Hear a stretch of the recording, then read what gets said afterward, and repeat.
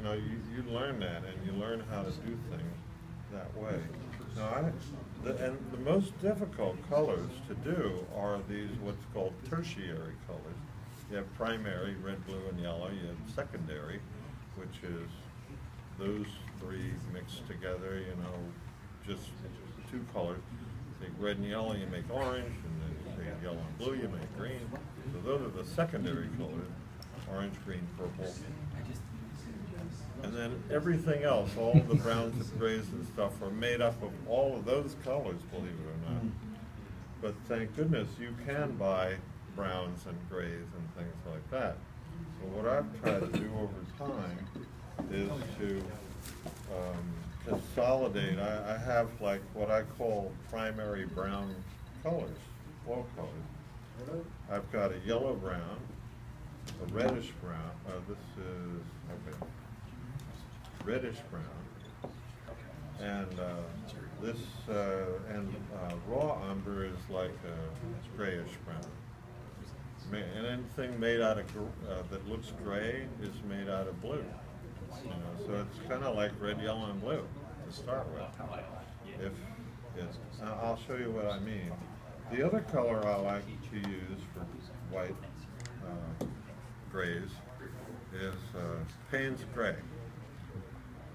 You can buy black oil paint, and then but oil paint is very primitive, and again, it tends to be very intense, and colors which picture painters like. They like that depth of, you know, strong colors and things. Black, like lamp black, and some of the other ones. Ivory black. Hmm? Is there an ivory black? Yeah, I think there is there's an ivory, but I have trouble really controlling that very well. They're so intense. I mean, just put a speck of that and it just makes the other colors really dark. Payne's Gray is semi-transparent and it's cool. And what I'll do is I'll add some white, and I'll show you how bluish it gets. I think it will get blue in this room. Or I should show you another trick. See how much oil is in there? Yeah. Good. I remember. What I do is, I think this one's oily also. Burnt sienna.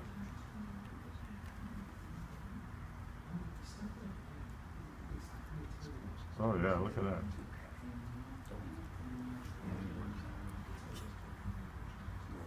I'm going to let this sit for a while.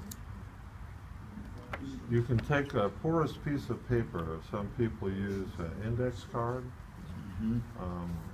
or just bond paper, and you put your oil paint on this porous paper, and it acts like a blotter. It'll take out, some of the oil will leach out of there, and make it a little easier to work with.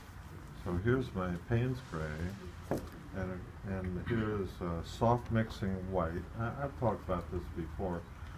I think that Winton, which is a Winsor & Newton student grade line, were the first, well, maybe it was Grumbacher, to create a color called soft mixing white. It's the same as titanium white, but